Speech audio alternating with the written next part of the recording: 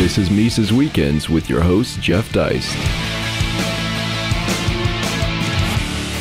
Ladies and gentlemen, thanks for joining us once again on Mises Weekends. I'm very pleased to have as our guest today John Williams, who is the proprietor and founder of a very important and a great website called shadowstats.com. It's a site that I've been familiar with since a long time ago, back in my days working for Ron Paul. We used to use John's information and data in some of Dr. Paul's speeches and statements.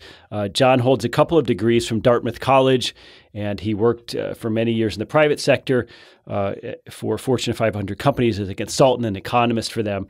But as I mentioned, he now runs shadowstats.com. And if you're not reading it and you're not familiar with him, I think you would do yourself a great favor by reading the site and becoming familiar with him. So with that, John, thanks so much for joining us today.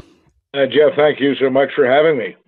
Well, let me ask you kind of a tongue-in-cheek question before we get into the meat of things. We've been hearing a lot lately about fake news. That seems to be the story of the day. And it struck me when I was looking at your site earlier today. Should we be thinking of government-issued statistics like CPI and GDP as fake, at least in a certain sense of the word? Absolutely. What you'll see here is that the problems are, in most instances, definitional, where the methodologies have been changed over the years, but the methodologies that have been changed have generally been counterintuitive to what most people expect in the numbers, so that you end up with the headline economic details overstating economic growth and understating inflation, and that is deliberate, and I really find that criminal. Well, deliberate in the sense that the government always wants to look good. It always wants to paint a rosier scenario than reality might posit. Well, not just that. If you go back to the 1990s, Alan Greenspan was one who led the charge here. The move was made to restate inflation for purposes of cutting the federal budget deficit. Alan Greenspan's position was simply the CPI, that's a headline number that still is published today on inflation, overstated inflation, and that if only we had a more accurate number, a number with lower inflation, that would reduce government spending in the terms of cost of living adjustments to people on Social Security. It would also increase tax revenues by boosting taxpayers into higher income tax brackets than they were. So he proposed and, along with the Boskin Commission, set up a number of changes to the CPI inflation aimed at reducing CPI. But if you asked him what's wrong with the CPI, how is it overstated, his response would be, well, suppose steak gets very expensive and people buy more hamburger. If they buy more hamburger, their cost of living isn't as great, but that's not reflected in the CPI, so the CPI overstates inflation. Well, what you have to consider here and what you have to understand is the way most people view a cost of living measure and the way, or the various inflation measures have been viewed over time, and I'm talking here centuries. I mean, you have price indices that go back literally centuries. The idea has always been to measure inflation from the standpoint of maintaining a constant standard of living. Prices are rising. What kind of an adjustment do I need to make to my income or to my investment strategy so that I can at least live as well as I did last year?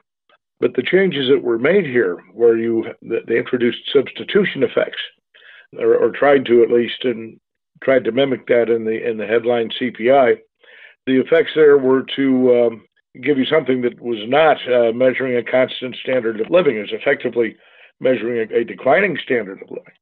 I mean, if you can go from steak to hamburger, you can go from hamburger to dog food, which unfortunately has happened to some people I know of that have just can't live on the adjustments that they've gotten on their, for example, Social Security.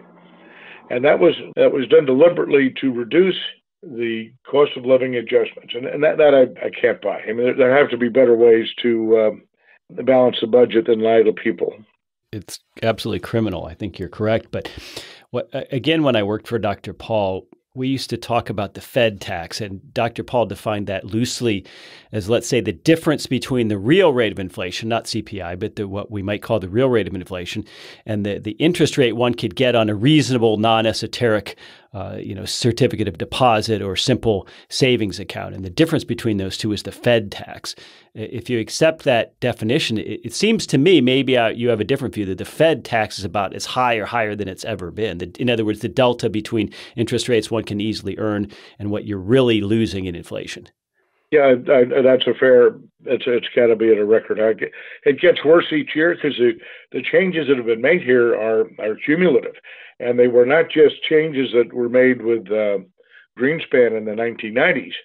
They started back in the 1980s, changing the way CPI was calculated and estimated, and the changes there over time have had an aggregate impact of about 5 percentage points that they publish and admit to as changes in methodology. And there's another couple of percentage points on there for changing elements such as going from mom and pop shops downtown to malls out in the highway where people tend to buy cheaper products. And that's, you say, well, that's what I do. Again, this has not been handled in a way that handles things consistently in terms of measuring what would be maintaining a constant standard of living. Now, what they did here, they recognize that there's a problem. You have the government's tip instruments, the treasuries that are adjusted for inflation. And I believe you'll find somewhere in the background of those documents that if they change the methodology, they have to adjust the pre-existing tip instruments. Well, they've been very careful not to have any so-called methodological changes since it would affect that. But a real simple thing, and this was just to give you an idea, and it was more a matter of rounding than anything else. But if you look at the cost of living adjustment that came out of the CPI this last year for adjusting Social Security payments, I believe it was 0.3%.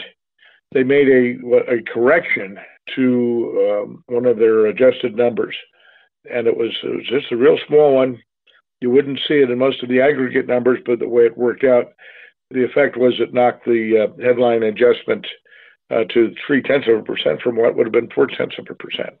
Many people rely on the government's numbers. It's not just government elements, but people out in the private sector. Landlords often will have their rental fees escalated by the CPI. They're not getting an even bet. And if you're basing your investment return on trying to beat the government's CPI measure, you're doing yourself a disservice there because you're not keeping up with inflation. I think that would pretty much confirm what you're saying about that Fed tax actually expanding. It continues to year after year.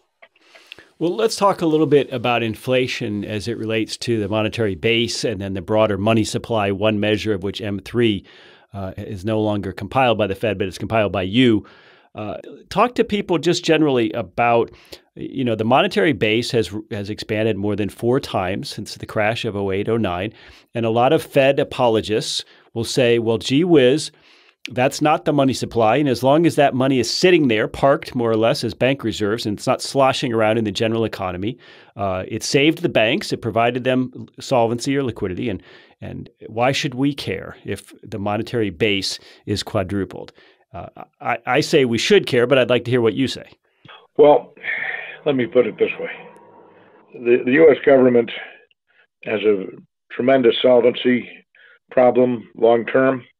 Unfunded liabilities, net present value, but with the existing liabilities such as the federal debt in excess of $100 trillion, can never be covered as things exist. The Fed's quantitative easing, what they did here, was not at all as represented. You go back to 2008, you had the collapsing banking system. The Fed, the Treasury got together. There's a general agreement. Absolute agreement. We will not let the system collapse. Now, the Fed says it has a mandate to keep the economy growing, to contain inflation.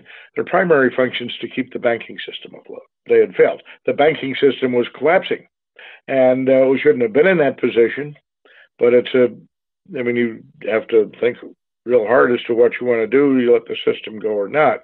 They decided to save the system at all costs.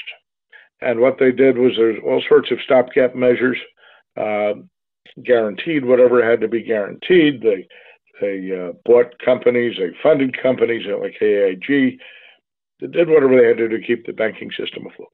The quantitative easing, initially, you'd think, my goodness, the monetary base was a tool usually used to control either up or lower the growth rate of the money supply. But that involved the monetary base generally going into the flow of commerce with banks lending.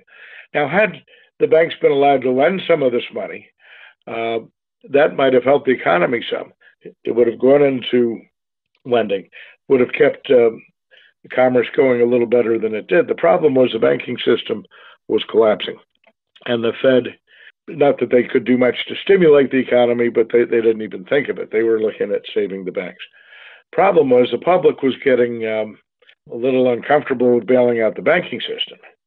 So that whenever the Fed upped its quantitative easing, it was doing so in response to negative economic news. They're doing this to save the economy. That was their political coverage. It did nothing to save the economy. It did help to provide some liquidity to the banking system. But guess what? All these treasuries that they were buying also were effectively monetizing the federal debt. In the period of time where they're actively buying the treasuries, they effectively monetized 75% of the new debt issuance, public debt issuance of the Federal Reserve. Now, that should have been very inflationary, and it will be, because we're coming back to that. That we're not finished with salvaging the banking system here. But when they ceased the quantitative easing, so to speak, they did not liquidate their treasury the treasury holdings. They're still holding $2.5 trillion there in treasuries. The Treasury pays them interest, but the Fed pays the interest back to the Treasury. That's fully monetized. They might as well just write it off. And that's where you get into big trouble down the road with inflation, and it's where I'll tell you how we get there very soon.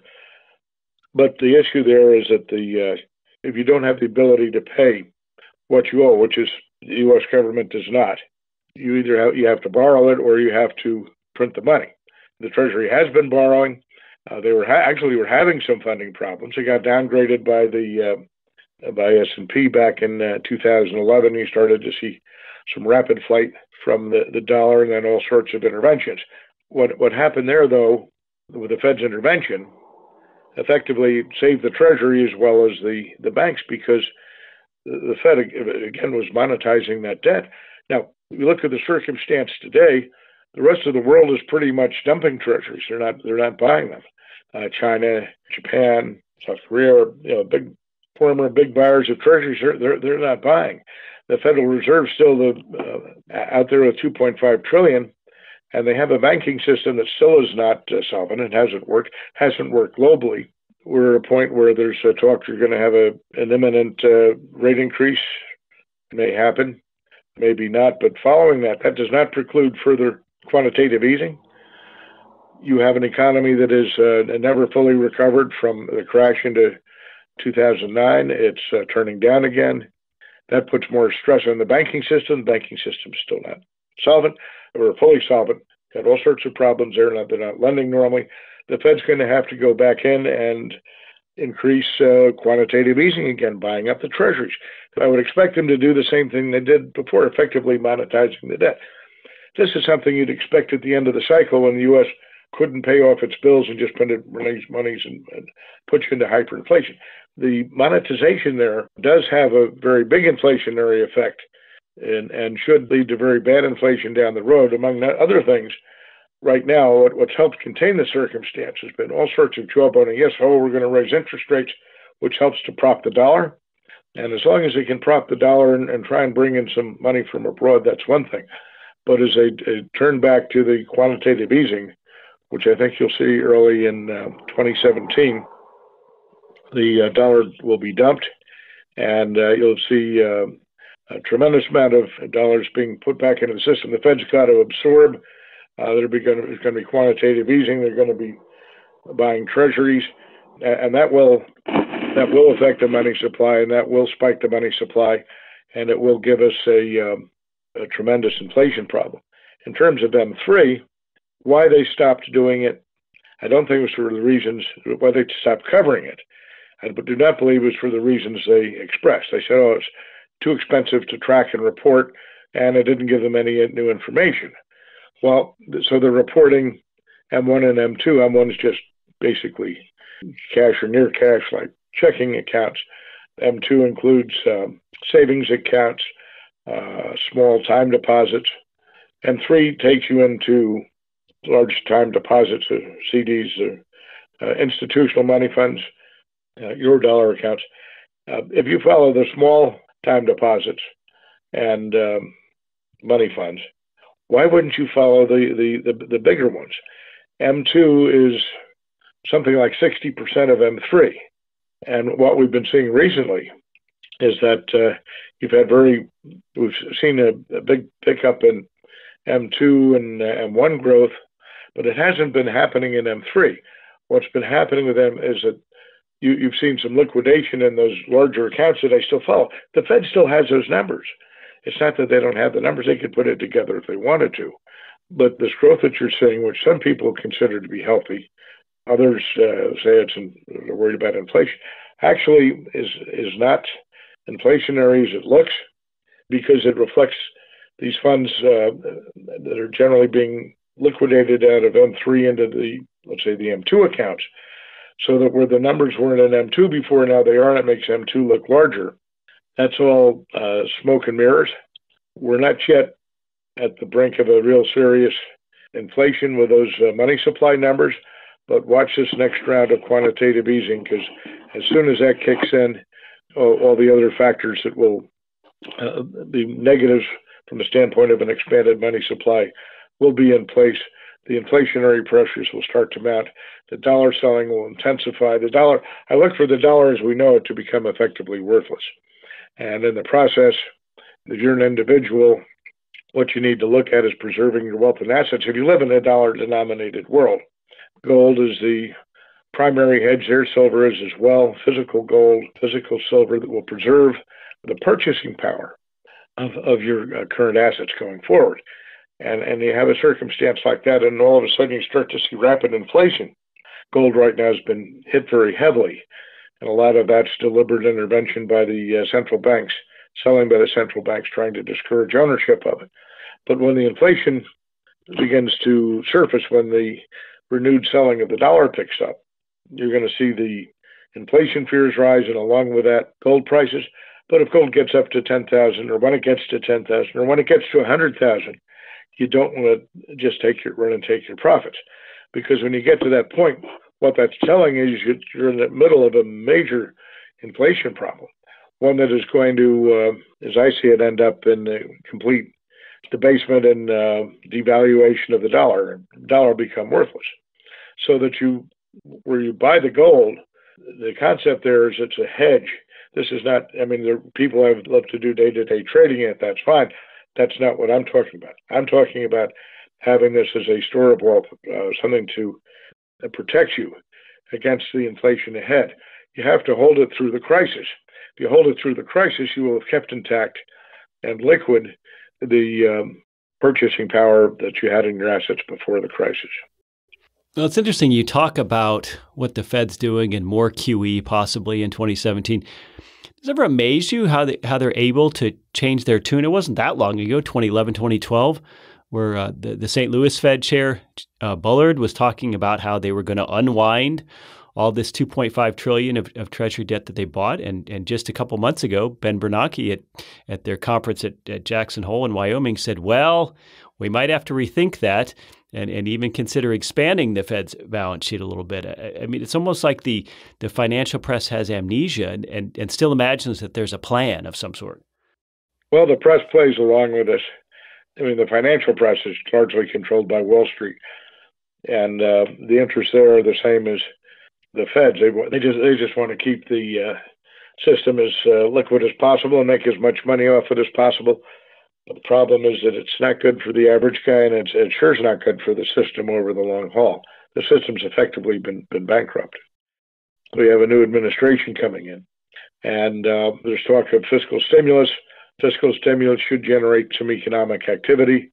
The problem is there's a lead time there, 9 months to a year, before you start seeing it hit the economy.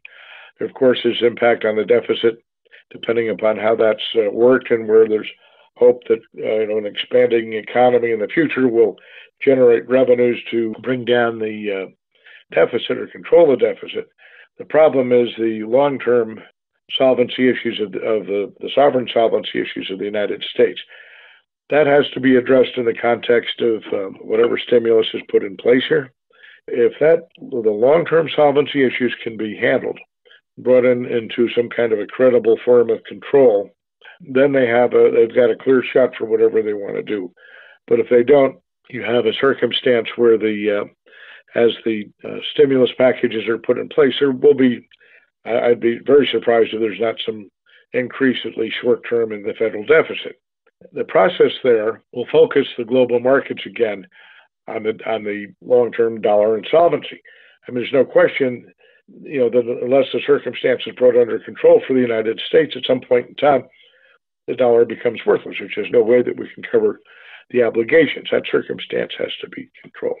That's what brought the system near the brink again in 2011. We were at the brink in 2008, but again, everything they did there was stopgap. And very little, if anything, was done to address the underlying issues that brought us in. Nothing was done to turn the economy around. The solvency issues were not addressed. And they did some stuff to address the banking system, but again, the banking system at this point still is not normal. It's not right. Not lending as it should be. That's all part of the crisis. Effectively, the system collapsed in 2008, and the Fed just hasn't figured out how to get around that. They keep promising raising rates, and they've been doing that for the last year since they hiked rates in December of 2015, and now people look at a virtual certainty they'll do it again in 2016. I know this is the day or so before that it's being recorded, but whether or not they do that does not preclude what's going to happen in the next couple of months into 2007 as the economy continues to sink. Seeing that in a lot of good leading indicators to economic activity. Industrial production down year to year for 5 quarters. You've never seen 2 consecutive quarters. We now have 5 consecutive quarters. Never seen 2 consecutive quarters of annual decline in industrial production that's been outside of a formal recession. And that goes back to the founding of the index in the post-World War I era, at the same time and a little bit after the founding of the Fed. You look at help wanted advertising. You don't have the newspaper index the way you used to, but you do have an online advertising index that's surveyed by the Conference Board. And the newspaper index used to be the best leading indicator around. And that went into year-to-year decline, particularly if you're down 10, 15%. You always had a recession. Again, that goes back to post-World War I. We're seeing patterns now in the online index. It's a relatively new index, but it predicted and tracked very closely the economic collapse that began in 2006, 2007 into 2009. And it's been showing a new one in place now. In the near future, you're going to see a lot more in the way of a downturn in the headline data. And that, again, pushes the Fed back into the quantitative easing. They just don't have a way to handle it. It's not a happy circumstance. And if you don't think they're going to work things out, a good place to be is to buy a little bit of insurance, such as with gold. Well, it's not a happy circumstance, as you say. It's smoke and mirrors, I'm afraid, and we're out of time. But let me just wrap up by saying I wouldn't want to be Janet Yellen right now, and I wouldn't want to be Donald Trump either. Our guest is John Williams. Again, his website is shadowstats.com, all one word, shadowstats.com. Do yourself a favor, check it out. It's an absolutely fascinating site. It has quite a bit of information in front of the paywall that may well entice you to become a paid subscriber. John, I want to thank you for your time, and ladies and gentlemen, you have a great weekend. Subscribe to Mises Weekends via iTunes U, Stitcher, and SoundCloud, or listen on Mises.org and YouTube.